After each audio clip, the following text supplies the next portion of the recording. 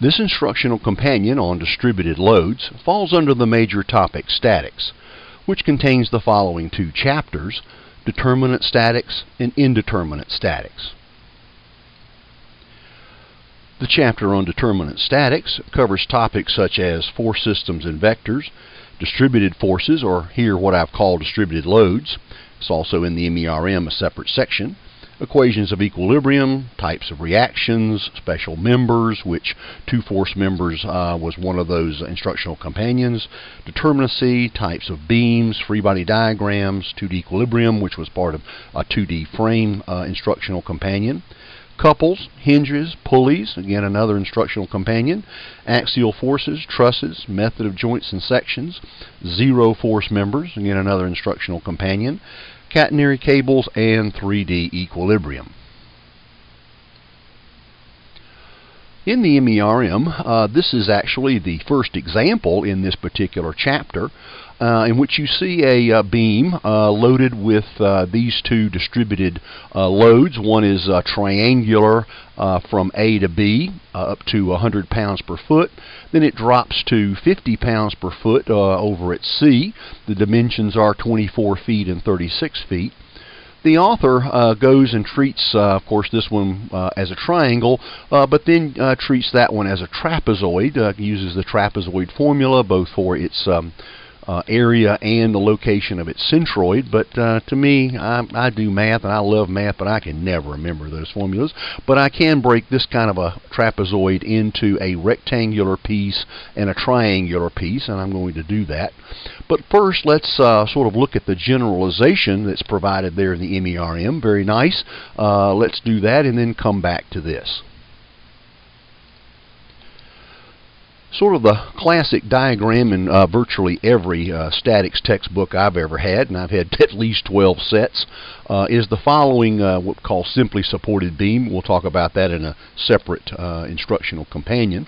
And on that beam is this sort of irregular, almost an amoeba kind of distribution that's from a calculus standpoint some W sub x. That's a little w, capital W we reserve for weight, the total weight of something in pounds or newtons, but that's sort of a distribution in x, where x is measured from the left, and this would be in our integration is going to be 0 to L, the overall length of it. And what you can do is replace this distributed load W sub x by a single force F sub r and locate it at a position x sub r. Okay. And those are defined with integral expressions. The first, I will put this one over here, the F sub r is defined as the integral from 0 to L of Wx dx. So you put a function in there. A classic one is the sine function, and integrate that, and you would come up with that load.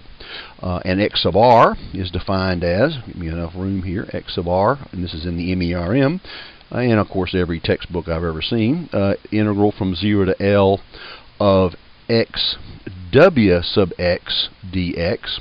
So what you're doing is taking a little integration calculus idea. You're taking a little strip of that distributed load, Wx times dx, and then you're multiplying its location x.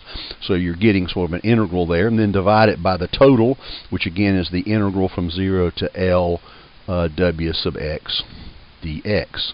And this, of course, is our F sub r. Okay, so that's sort of the general way. So if you had a variable area, you could do this. I can tell you that if I saw this in the MEPE exam, this would be B.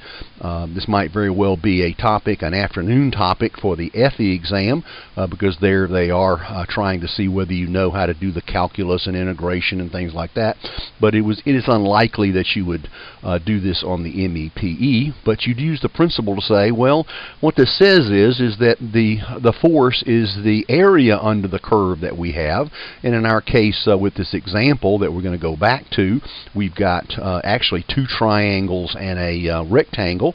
Well, we know where those are. We know the area of a rectangle, the area of a triangle, and we know where the centroid of a triangle is, and for that particular problem, it's great because it's got the location from two different places, so that's great. So that's going to be a good example to do here. We're going to go back to that in a second, but just to make sure you know that it's the area and the location of the F sub r, the X sub r, is really to the centroid. In fact, I think that's what's used in the MERM is the symbol. I guess you could call it the BMW symbol, but the F sub r goes down through the centroid, and it's across here. It looks like the BMW symbol, and that's called the centroid. Centroid of the area, the balance point of the area. So that's the generalization, but in the exam, I can't imagine you're going to have anything any worse than the example that I just put up, and then we're getting ready to quantify. So that's a very nice thing in the MERM. Again, if you had that, fine, put in the function. If you could integrate, the first part of the MERM has calculus and things in it, but I'd put B. Okay, returning to our example here, where we again have a triangle going up to 100 pounds per foot, then a trapezoid dropping from 100 down to 50. Well, I'm going to break it up into, say, 3 different areas instead of the 2 that the author does, and I'm going to label those maybe a little bit differently than he does, but and I'm going to kind of locate them. I'm going to call this first triangle, the centroid is going to be 2/3 from this left over here, or 1/3 from there.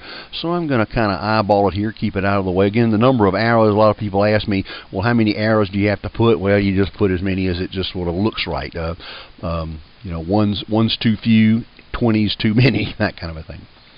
So I'm going to put down here, right, I was trying to put it at sort of the 2/3 point, and I draw a little squiggly line to tell me. I did that on the other one, but didn't say anything. I draw a little squiggly line because that tells me I'm replacing a distributed load with a concentrated load at a position, and I can do that in order to find the reactions, but I can't do that for anything else I'm going to do with this beam.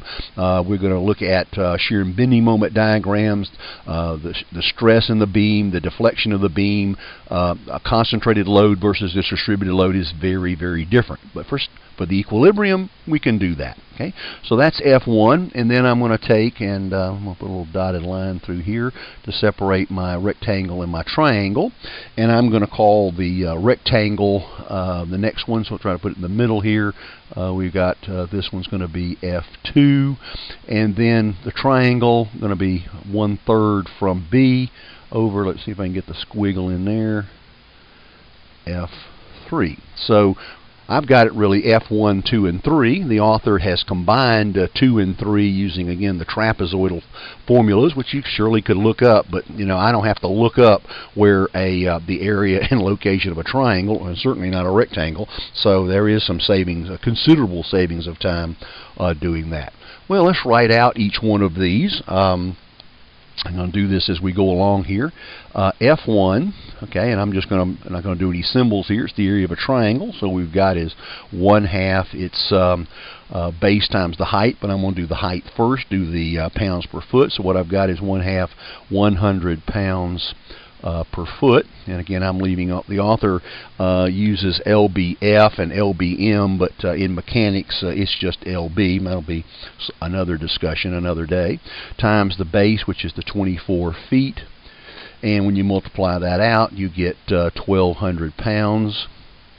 And then what I do is note where it's located, and could do that on the next line, which I say at 2/3 of the base, which is 24 feet. So I'll put in there 24 feet, and that equals 16 feet from A, because I want to note where that's from. And I'll put all that information on the free body diagram, but that's another instructional companion. Okay. Well, that's F1. Let's now do F2. I'm not going to get all 3 of them here. You're going to have to go to the next page, but that's okay. F2 is the rectangle, so it's just 50 pounds per foot, okay, times its base, which is 36 feet, and that's equal to 1,800 pounds. Okay, and where is it located? Well, it's at halfway at 1/2 36 feet, which is equal to 18 feet from, and now that's halfway from B, so that's 18 feet from B. Okay, but that also, as we're going to see, we're going to want to know where that is from A when we go to do our moment. So if we add that 18 to the 24, it's equal to 42 feet from A. Sorry. Okay. So we got 2 down. Now, on the next page, but I'll talk about it here, what you've got now, the third one is we have the 100 minus the 50. In this case, that's another 50. But on the exam, this could be 100 and that could be 20. So the height here would be 80. So watch that. This is all you have is just this height right there. It turns out to be the same as 50. So on the next page here. Okay, so now we can write down F3 is, again, it's a triangle, 1/2, and I'll go in and put that information in. What we've got is 100 pounds per foot minus 50 pounds per foot. So if it didn't come out to be a nice 50 pounds, you'd be able to do that, but I want you to see that. Again, times its length, which is 36 feet, same as the rectangle. And when you multiply that out, I'll get down here, you end up with 900 pounds, and that because of the other one being 50 is not surprising. That's half of the 1800. But where is this? This is going to be at, I'm going to put it right here, at 1/3 of the 36 feet, okay, which equals 12 feet, okay, from B, okay, 1/3 from there. But again, what we're going to want to do is, where is that from A? Well, if I add the 12 to the 24, some nice numbers here, it also equals 36 feet, and that's the number we're going to need for the free body diagram, 36 feet from A. Okay. Now, if we look at the total, again, I can't do a total location, neither one of us did, but F total, okay, which is equal to F1 plus F2 plus F3. If you add up all of those, you're going to end up with 3,900 pounds, which is what the author got as a total, but we have a different location. He still has 1,200, but I've got 2,300. I mean, I've got 1,800 in the 19. Okay? Again, I invite you to visit my website, www.drtomsclassroom.com. Also